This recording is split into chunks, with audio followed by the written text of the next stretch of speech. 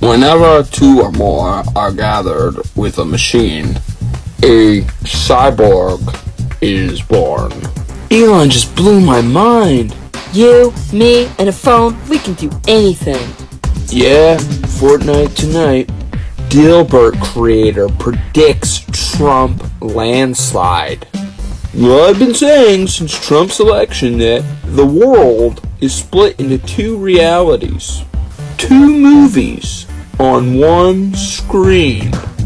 Social media will make you sad, so get off it.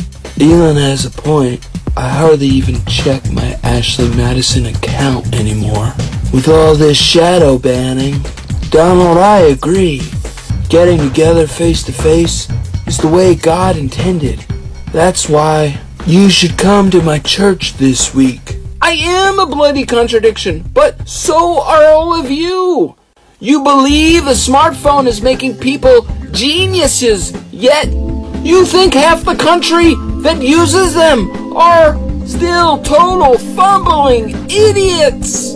On one hand is the convenience the phone gives, but on the other hand belongs to the world's most devious prison warden. Like Sauron, he devised a way to get us all to pay to play solitary confinement, and that's no joke.